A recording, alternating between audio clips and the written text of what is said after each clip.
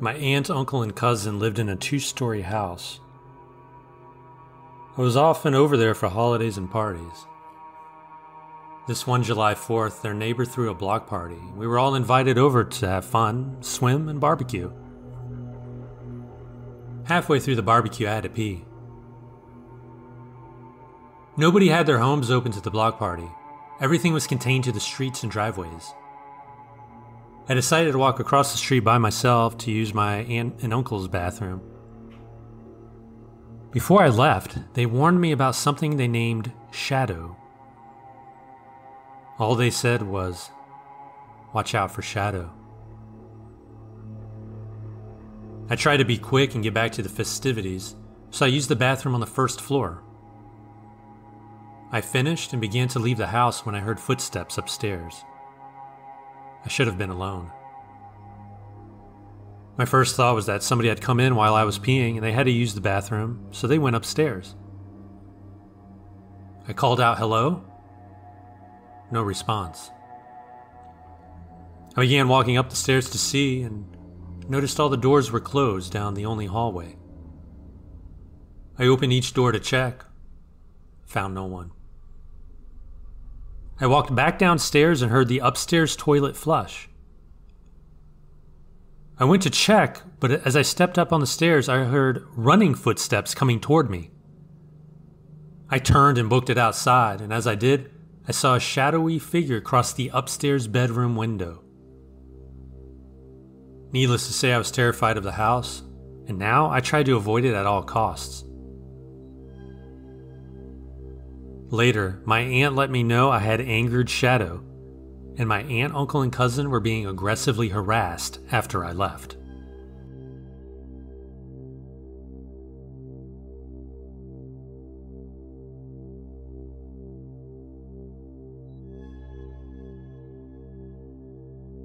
My family tends to encounter a lot of paranormal activity, and usually when we experience it, something happens or someone dies.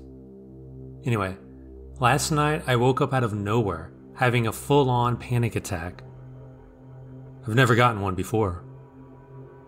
It was full-on fast heartbeat, cold sweats, chills, and a dreadful, horrible feeling, as if I had gotten news someone had died.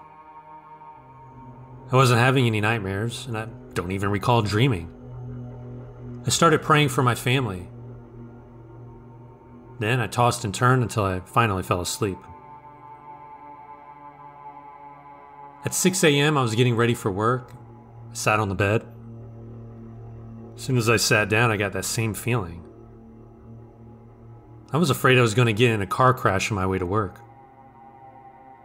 I didn't mention it to anyone and went about my day. My sister moved into her new place that day. I called her to see how she was doing, and she told me that around 2 a.m., she woke up because her bedroom door creaked open and she saw someone peeping in. She thought it was her mother-in-law, who's with her for the night because my sister's husband passed away about a year ago. My sister didn't have her glasses on, but she was able to see the shadow of a head peeking in, and her dog growling at the door. Eventually the door slammed open, but no one was there. My sister tried her best to brush it off and go back to sleep. After I got off the phone with my sister, my brother texted our group chat, saying he had the weirdest dream. He dreamed that my sister and our niece were in his apartment, and there was a man with them, but the man had no face, and he was pale. He also said he knew that it wasn't our sister or the niece, but things pretending to be them.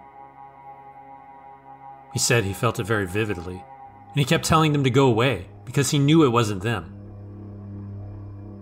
But they kept mocking him. Then he woke up. All of our encounters happened at the same time.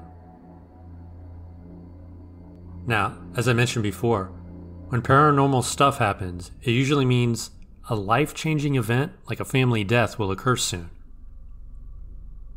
This all happened last week. I'm still waiting for something awful to happen.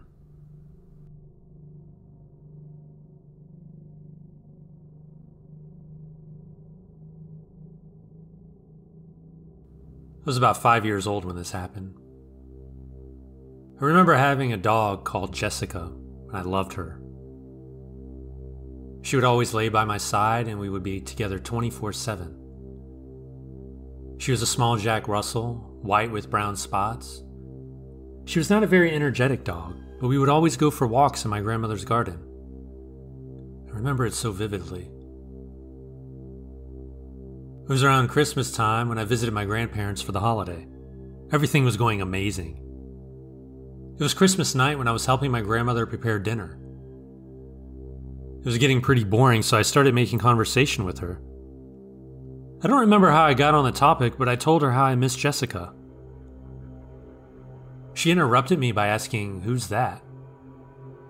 I explained that she was a dog I had when I was a kid. She was white with brown spots, and how we would do everything together. I really missed her. My grandma was shocked and could barely get her words straight. She finally asked, "How?" Confused, I asked her what she meant by that. She told me that I never had a dog named Jessica. She didn't understand how I'd even know that name. She explained that I never had a dog named Jessica, but she did. She used to take her for walks in her garden. Jessica with brown spots. Jessica was her dog when she was 4 years old. I never had a dog named Jessica. I'm still freaked out about this to this very day.